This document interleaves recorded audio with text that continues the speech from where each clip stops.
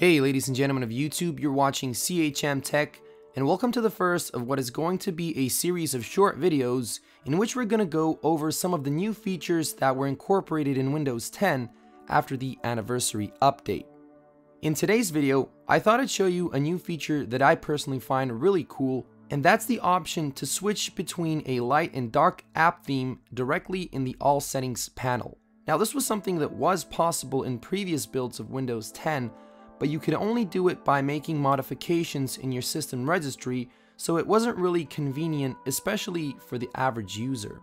In the anniversary update, however, switching between the default light theme and the previously hidden dark theme is simply a matter of a few clicks.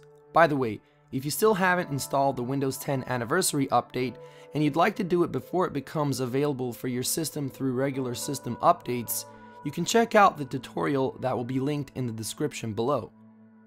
For those of you who already have, here's how to enable the dark mode in Windows 10 anniversary update. So first off, you want to click on the Start menu and click on the Settings button on the bottom left.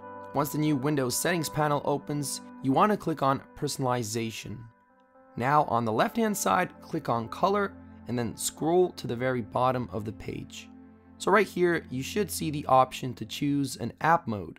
By default, it's set to light, but if you'd like to use the dark mode, simply select dark. Have in mind that the dark mode will only affect apps that are capable of running it. For some apps, the dark mode can only be activated from inside their own settings, for example, the Edge browser.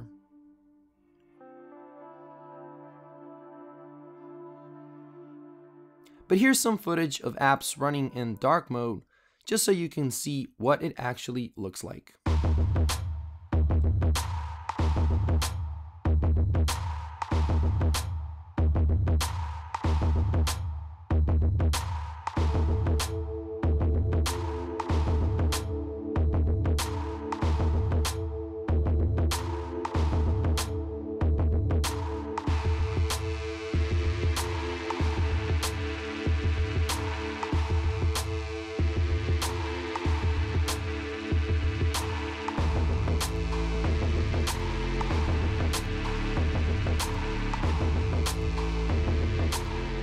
So the dark mode is something that you might want to use in very low light environments where a bright white theme may be hard on your eyes. On the other hand, it's not really convenient when you're in a room that has a lot of light or outdoors, especially if you have a glossy screen.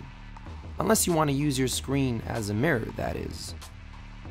But that would be all for this time. Be sure to stick around for more videos on new features in the Windows 10 anniversary update. Next time, we're going to take a look at the new features that were added to the Microsoft Edge web browser, so stay tuned for that. If you enjoyed the video, leave a like and subscribe. Thanks for watching, and as always, stay strong.